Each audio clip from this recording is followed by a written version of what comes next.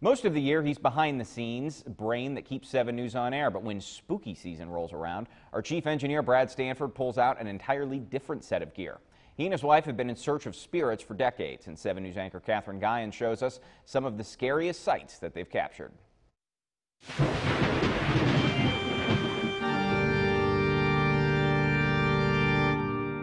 You almost never see anything when you're there.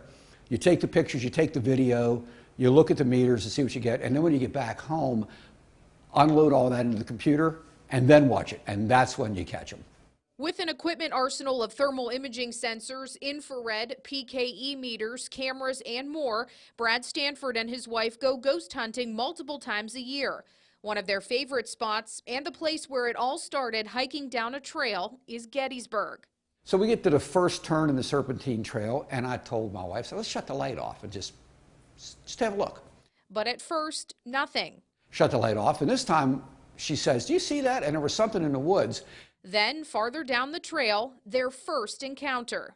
Turned the light off, and whatever this was, which had a perfect outline of a soldier, was about 10 foot away from us in the woods. My wife grabs the flashlight and takes off running to the car and leaves me there.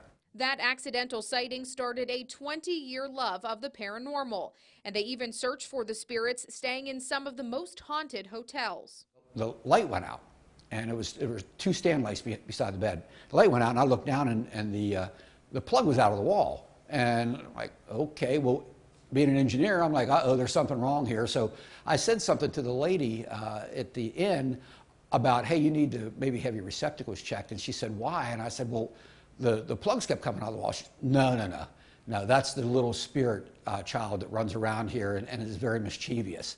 Brad says it takes patience, and you won't see something every time. But when you do, it makes for spine-chilling thrills. A couple weeks later, I'm looking at it, and there is, from here up behind the stone wall, the perfect image of a soldier.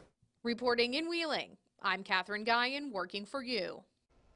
Brad says that Gettysburg is his favorite place, not just because of the haunts. He also likes the Civil War history that's there as well. And there's still some paranormal phenomenon that he hopes to capture. And we would like to take a moment to congratulate our Band of the Week winner.